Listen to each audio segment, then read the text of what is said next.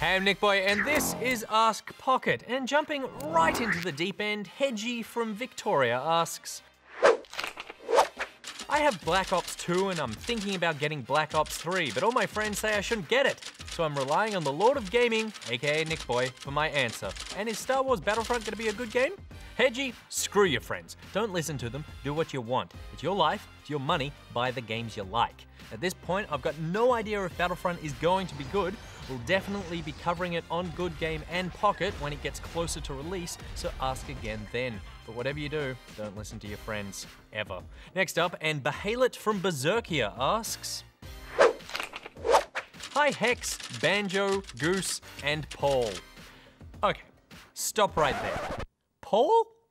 Who's Paul? And for that matter, who's Banjo? I'm sorry, Behalit, you've lost your right to ask a question. Moving on, and Soundscape from Ballarat asked, Have you read any of the game-to-book adaptations, such as the Halo books or Assassin's Creed, etc.? If so, what do you think? And what game-to-book would you like to read? Soundscape, here's the two things that bug me about game-to-book adaptations. One, they only ever really make them for giant, big-budget, huge releases. And let's face it, most of the time, the stories in those games are crap, and so I'm not interested in hearing more about that crap story over an extended period of time without gameplay to keep me distracted. On the flip side, if a story is well told in a game, then I don't really feel the need to go back and read it again. 2, those books always feel like fan fiction. Probably because they are. Even though they are generally sanctioned by the game's developers or publishers, they never feel legit. The authors didn't create this IP, so to me it's weird they're just making up stories around it. I know there's writers on TV shows who didn't create that show and that other people adapt books into movies all the time, but something about the game ones just rubs this boy the wrong way.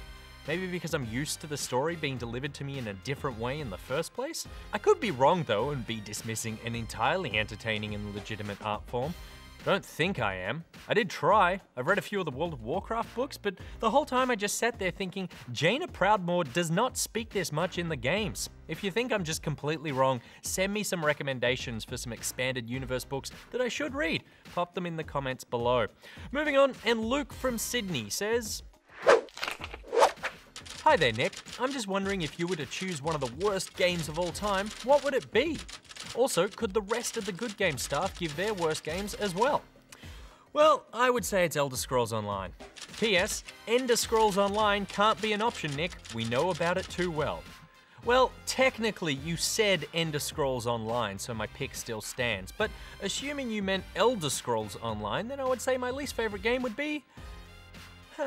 I actually tend to go out of my way to avoid bad games. Unlike Barjo and Hex, who get stuck with games they need to review, I have the luxury of being able to give up on a game about 2 hours before it gets awful.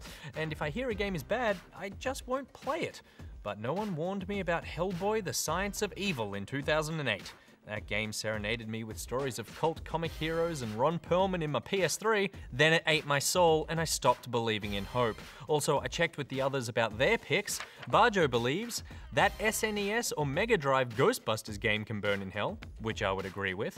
Hex simply said Naughty Bear, the brevity of her answer implying that she has some truly horrible and repressed memories surrounding that game that I implore you, Hex, to speak to someone about. Get help. It's naughty time! Goose was super excited to play Carmageddon after seeing his friend's PC version, so he bought it on the 64. And it was probably the worst port in history.